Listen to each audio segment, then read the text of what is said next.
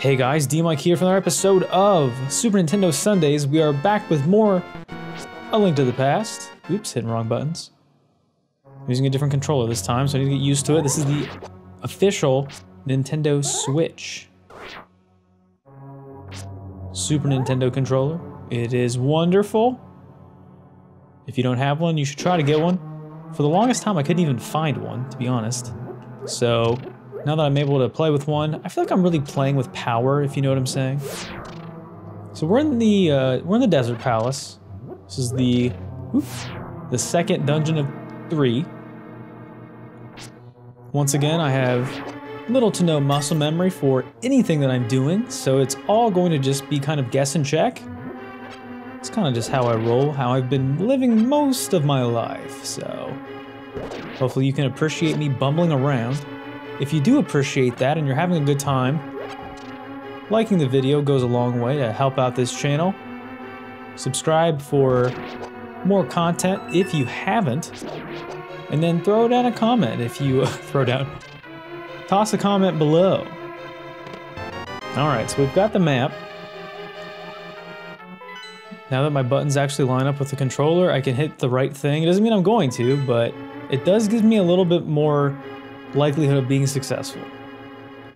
So we've gone from like 1% to 5% in button pressability. Pretty awesome. There's also a lot of things in here, in this dungeon in particular, that are shooting a lot of goo at us. Not really a huge fan of that. But this game in particular is a lot of fun. Hopefully you've been enjoying watching it. I enjoy playing it. It's one of my favorite Zelda games, excuse you. Oddly enough though, I don't think I ever really addressed this the first time around. I didn't play this game as a kid, I didn't have it. I think the first time... Is that it? There's nothing in here? Also, I love that I have the Book of Medora just kind of hanging out as my, my auxiliary item. What is making that sound? I have no keys. No keys! But yeah, I didn't have this game growing up. Didn't own it. The first time I played it, I believe, was the...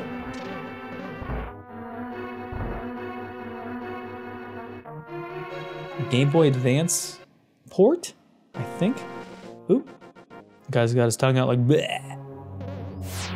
Okay, well, this dungeon is certainly fun. I've made 0 progress besides getting the map, which, for all intents and purposes, could probably be considered 0 progress as well. So a ton of arrows though, so if you're ever short on those, coming here is a good place to get them, it appears. That was my first experience with it, and I remember when I bought the game, it was from like an EB Games or a GameStop, something like that. And I remember it came with one of those Prima guides, the walkthrough things. Man, I used to love those. Used to love... Okay, there we go. Now, how do I access my... Oh, nope, nope, stop. I forgot to do basically everything in this game. How do I do... Nope. How do I do... There we go. I forgot even how to use the Pegasus boots. This is gonna be quite the episode. But I used to really love those strategy guides. I'd go and I'd used to sit in the store whenever I could sneak away from my parents, and I'd read the guide in the store, and it would greatly frustrate the people working there because, God forbid, a potential customer read some of your product in the store. Sir, you have to pay for that. But I didn't care, I did it anyway. Because that's what you do when you're a child and you don't care about the rules. Or you're paralyzed by fear, so you just kind of do whatever anyway. So, one of the things, speaking of game guides, this is not related to Zelda in particular, but one of the things that I used to really enjoy also, in terms of game guides specifically, were the ones that would be sometimes like a 2-in-1 game guide. I believe the one that I bought, eventually, I think it actually might have come with the game itself. Oh great, 2 of the most useless items right away. Just getting those out of the dungeon so we can focus on more important things. Is this a key? Nope, it's the boss key, so we at least have, the big key. This is not Link's Awakening. But I think the game guide came with one side of it, which is very strange. I don't know why they did this. But one side of the guide, before you flipped it over, was a link to the past. And then the other side was Metroid Fusion, I think? If that sounds right, let me know. I do believe that that's a thing, and I do believe I still have it somewhere. Not that I know where it was, but it exists in the lore of my life. Alright, let's see, is this the dungeon item? It is, it's the power glove. Oh yeah. I don't think lighting those up does anything. This dungeon's a little strange in the way that it's structured. It's not inherently difficult. I'm probably making it look way more difficult than it is. Not inherently difficult. Lots of money though. Not that we really need it yet. We will eventually. But no, they're sucking on me. Stop. Okay. But I remember those game guides used to be a lot of fun. Huge fan of them when I was a child. I mean, that's one of the things that I do kind of miss. That's not really, game guides aren't really a thing anymore. You don't, and I'm not trying to like go all old school and be like, well, back in my day, they used to blah, blah, blah, blah, blah, blah. That's not what I'm getting at. But I did enjoy reading through them when I could. Ooh, do I have an empty bottle? No, I don't. I thought I had two. No. I have that B. I don't know, I feel like a B is okay, but... Oh, I do have another one. Oh, viewers, look! How do I... Great. So now that I have that, I can switch... Viewers, look at this. Now when we die, we'll be instantly brought back to life. Now, unlike some other games where you have to actually have selected the fairy itself for it to be used, I believe this game does it automatically, which is nice. Also, this is one of the few dungeons where you can go outside and collect a heart piece. Doing so will get you another heart container, which is nice. Now we have 1, 2, 3, 4, 5, 6, 7. My favorite number. And I do believe that you can't go... Can you just... There are buzzards in my area and they are all over the place. They're good for the environment. Local ecosystems. So, there's that. They're a little goofy looking. But, as underappreciated as they are pretty important contributors to local ecosystems. So if you see one, be nice to it. Alright, do these BMOS... Okay. They definitely can. They can shoot through the blocks. Alright, I don't have a key. Is there a key in one of these pots? Oh, we probably get one if we avoid all the tiles. But yeah, well, like I was saying, in some of the other Zelda games in particular, I think like Link's Awakening is an example, they don't automatically heal you unless you have them selected as an item. How many of these are gonna do? Makes a little design on the floor. I don't know exactly what it's supposed to be. Looks kind of like a skull and crossbones a little bit. And there's probably a better way to do that, but I am taking the path of most resistance because that's how I like to play games, foolishly. Yeah, it looks kind of like a skull. Did we get any? Is there a key? Oh. Could have just ended this a lot sooner if I would have known that. Oops. Okay. So I think we are on the right track. These entry-level dungeons, 3 to 5 years of experience, are not meant to be super difficult. They can be a little tricky. The design of this one's a little tricky. And the addition of BMOS being a new enemy can be a little threatening. Just like me, that's how people describe DMic when they see him in public. Like, you know what? He's not so bad, but he is a little threatening. No, that has never happened in my entire life. Probably will never happen. I do think it's a little strange that they give you keys right before you need to use them. That's a little weird. Okay. So I think this room with these tiles, which is such a cool mechanic. Look at this. Doesn't take forever. It's not super annoying having to wait it out. Alright, so I guess we don't need to. I am really taking a ton of damage though. Let's get out of here. Holy smokes. That was not fun. Let's replenish our hearts. We've got one of these boys again. Man, it's a lot easier playing this game when the buttons actually line up. Okay. So if you remember, we can shoot these guys right in the eyeballs with our trusty bow and arrow. Just the arrows, actually. You're not really shooting anybody's eyes with a bow. That'd be really tough to do. But we will light up these torches. And the wall removes itself. It's like, ooh, D-Mic, you're smelly. I don't want to be near you. Bye. Alright, so I don't remember what the boss is. I'm gonna keep the bow out just because it seems like a good boss killing. Ooh, it's... Ooh, wait, no, I don't. This is why we got the ice rod. Yeah. This is the Lan Mola, I think is what it's called. Oh, ooh. It can shoot rocks out when it surfaces with its gross head. This is gonna be a really tough fight. Also don't entirely know how to kill it or hurt it in any way. Okay. Well, it's a good thing I got that, good thing I got that safety fairy, because this is going very poorly. Ooh. So I'm thinking because this dungeon took me less time than I expected it to, I guess that's kind of par for the course. It's really tough to hit them when multiple of them surface at once, shooting their dumb turd rocks at me. I might do a little bit of overworld once this one is done as well. Oh boy. Yeah, I really hope that that whole fairy thing I just spent a lot of time talking about was accurate, because if not, it's gonna be really unfortunate. So it looks like you have to hit them just on the tip with a nice spin attack with your long shaft of your sword. I also love having the low heart sound ruining the boss fight music. That's great. Also, these things take a bajillion hits. Holy smokes. Barely pop out of the ground sometimes, which is a little frustrating. I don't know if there's a good way to do this, or if there's like a rhyme or reason to doing this. I mean, the reason is because we're being epic, but I just want to hit one of them with the ice rod. Yeah! Boom! All right. I missed that one. Missed that one. Doing great. If you could just station yourself right where I'm going to be. Okay. When they only come out for a moment, it makes it a little tricky.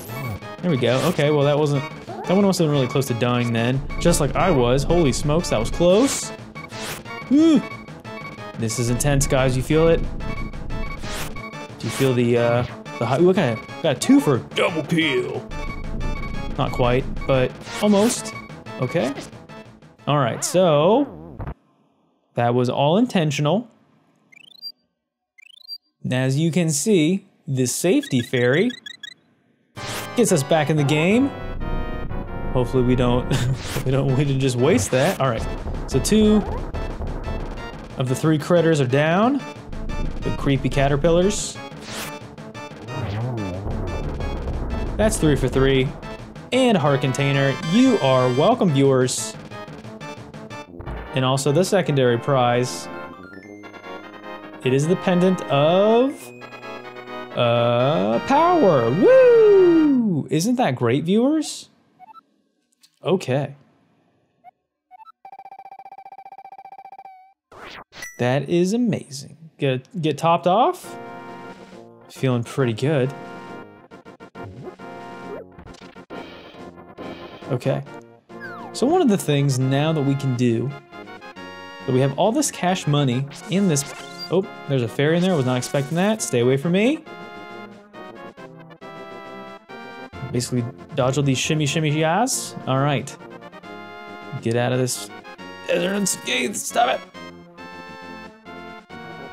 Okay, so one of the things that we couldn't do earlier, because we didn't have the power glove, is lift these big stones. There was one in particular that was a little frustrating that was in our way. I actually don't know what this is. Ooh, it's another thief. Is this guy gonna give us something good or is he gonna steal from us? I don't remember, viewers. But there's a lot of money in these pots and we will steal his pot money. Getting high off my own supply. Here we go. Check out the cave east of Lake Hylia. Strange and wonderful things living in it. Okay, so that guy gives us nothing. What a jerk.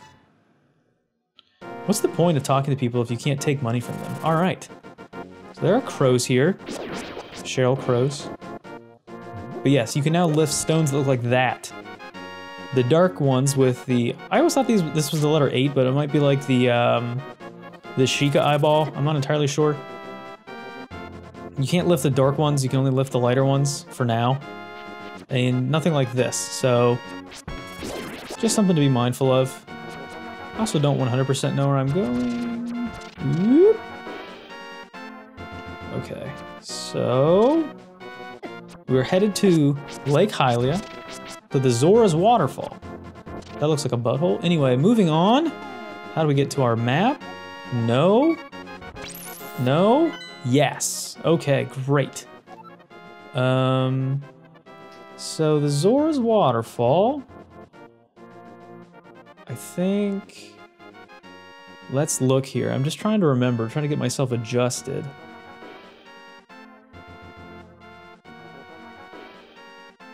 Okay.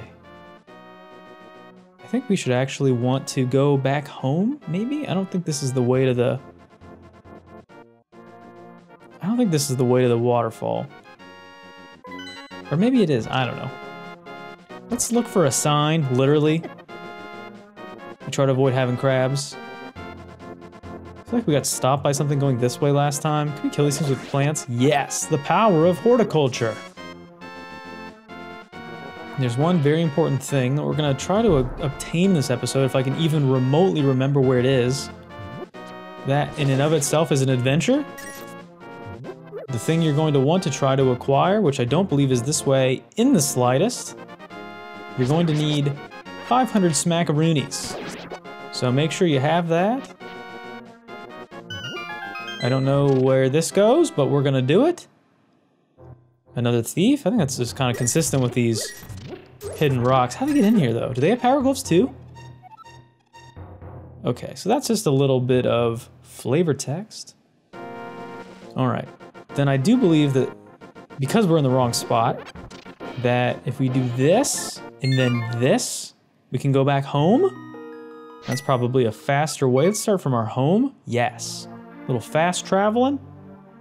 I know speedrunners will do this to get things going, and I want to say that the waterfall that we're headed for is in the upper right side, maybe? We're gonna try it. We got time, viewers, right? A little bit of time to adventure. What's the point of having a cool game if you can't adventure? And shoot people with your sweet bow. And boop, see ya, bye. All right. So yes, you'll want to have 500 rupees. Okay, this looks right. They wouldn't have put this here. They didn't intend to try to gatekeep me out of it. Where are we going? Okay, so this looks maybe promising. There's water here. Waterfalls typically have water, I think. All right. Magic shop, waterfall of wishing. Here we go. So that is exactly where we want to be, as I misled you the first time. Not again, viewers, don't worry. I've got your backs and your fronts, whatever you're into. Okay. So a good place to find your way is navigating to the potion shop. There's syrup. Syrup? How do you say that word, viewers? Is it syrup? Syrup, like yes sir, or is it syrup, like searing a steak? Also saying it wrong. How do you say it, viewers? And we should be able to break these up. These are fun to... Kaboom! There it is. I'd love to read this sign, but I have this dancing booger in my way, unfortunately. No worries, we will just dance past it. More Octoroks in the way. I feel like we're getting dangerously close to this waterfall. Nice rushing water effect. Sounds exactly like water. Excellent job by the sound designers. Oops. From way back when. These are River Zora, by the way. Apparently they are not the same as the Zoras from like the Zora Kingdom. They are relatives or something like that. And you can stab them. But as you can see, I'm being very careful to walk in this shallower part of the water. You can't approach the darker shaded blue, either of the colors. The two blues that are not this, you can't touch them. If you do, Link or DMic will briefly drown, and you'll have to come back and do it again, so... That's quite the sprite. That's a little scary, actually. Oh, come on. So there you go, case in point. Alright, I got places to be. Let's speed this up a little bit. Whoop. Where's this gosh dang waterfall at? Oh, it's over there. You gotta stay to the lower path. Oh boy, I am not in friendly territory right now. Everybody's very upsetty spaghetti with me. Okay, wrong turn again. Looks like you have to take the lower path. The lowest of the low. Even lower. Okay, so we are very directionally challenged today, as per usual. That's one thing that you should at least be comfortable with, viewers, is the fact that you're getting consistency. All right, here we go. Enjoy this special cutscene. Ho! That's a big boy. What do you want, little man? Do you have something to ask me? I just want the flippers. Or I just dropped by. No, we want flippers. But I don't just give flippers away for free. I sell them for 500 rupees a pair. I don't know why this is the voice I gave it. Kind of sounds like Yosemite Sam. We will give the 500 rupees. And a bonus wit. Okay. So we're gonna get flippers here. And we'll also be able to use these waterways. There's these occasional whirlpools that pop up. I don't think it's the ones that are these ones. Yeah, I think it's gotta be the ones that are like already pre-programmed, but here we are. We are swimming like a bouse. Very nice. You can now explore this waterfall area a teeny bit. I wanna get up there. How do I do that? I wanna go up there. I wanna steal your stuff. All right. Ooh, I don't know if we can climb. Can we swim up waterfalls? No? Never? Impossible? Impossible? Can we do this? No? Okay. Okay. I feel like I actually